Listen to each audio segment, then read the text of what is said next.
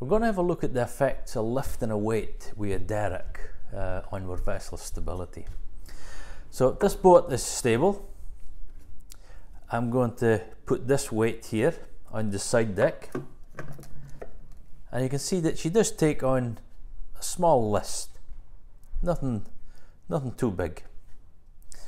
If I use that same weight and hook it on the derrick, completely different list.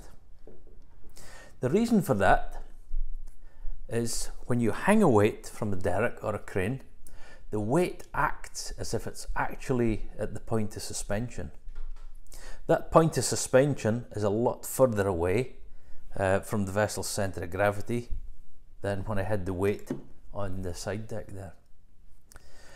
The moment produced by a weight on the derrick or crane is much bigger, and therefore the list is much bigger.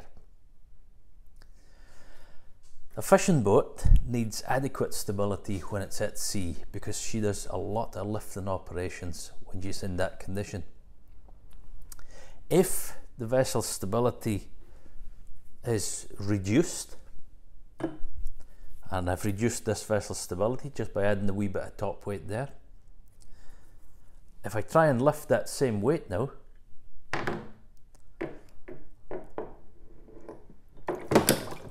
then we could lose the boat.